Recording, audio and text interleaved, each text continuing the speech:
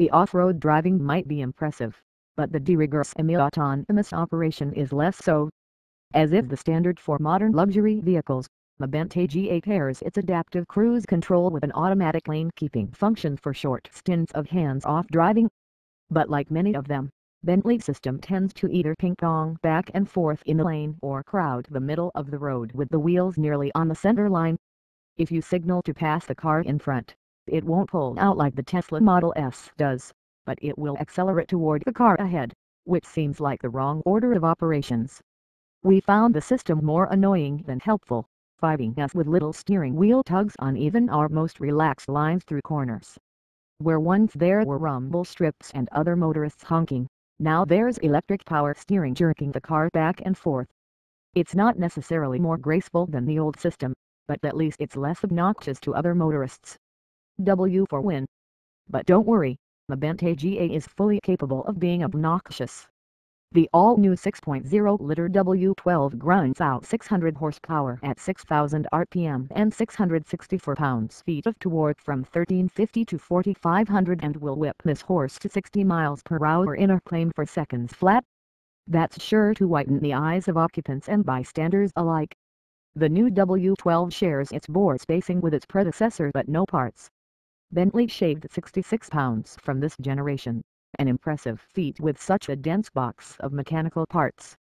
Engineers pulled precious ounces from everything: the block, heads, crank, and cams to name just a few.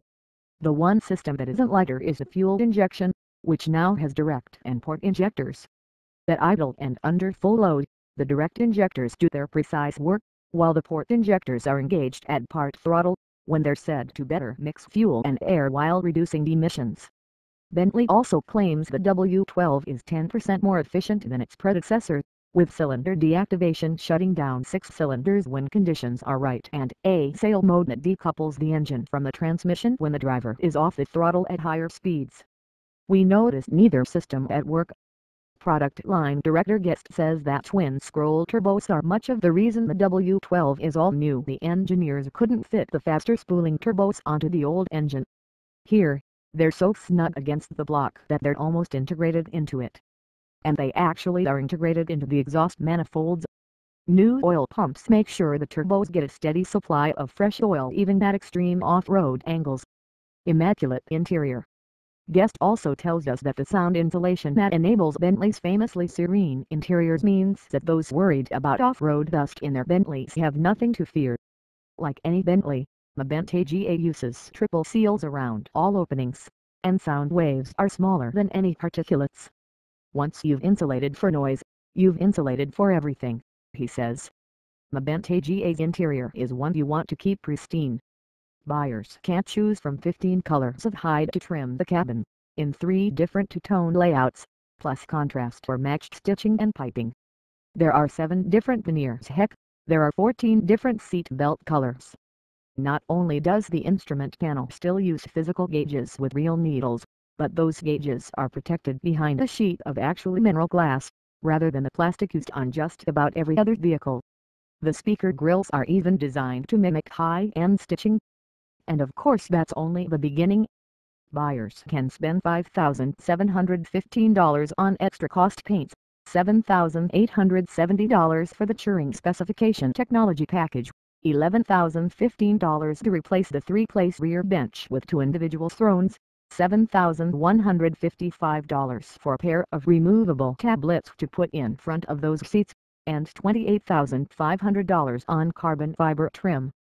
Plus, a ton of other stuff, including pie-in-the-sky customization.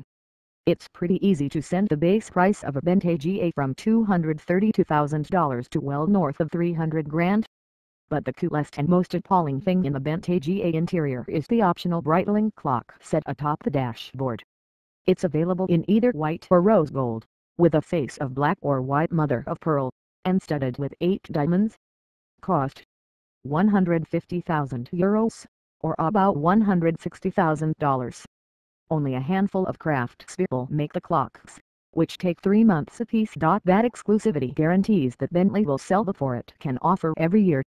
Even without that clock, the bentayga should vacuum massive amounts of cash into Bentley's coffers. As the Volkswagen Group, in the wake of its diesel scandal, scrutinizes the business case for every last model in its portfolio. Maybe Bugatti will want to take its own crack at that world's fastest truck business.